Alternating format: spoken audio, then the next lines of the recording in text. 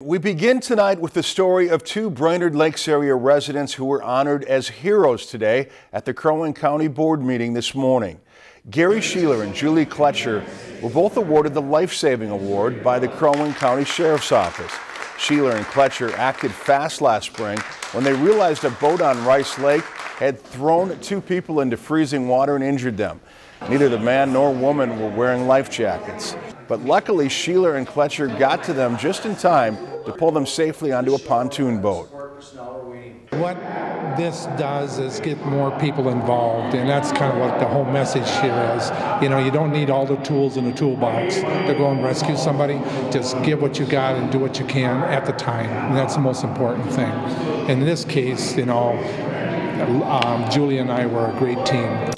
To honor Sheeler and Kletcher, that was at the top of the county board agenda this morning. If you've enjoyed this segment of Lakeland News, please consider making a tax-deductible contribution to Lakeland Public Television.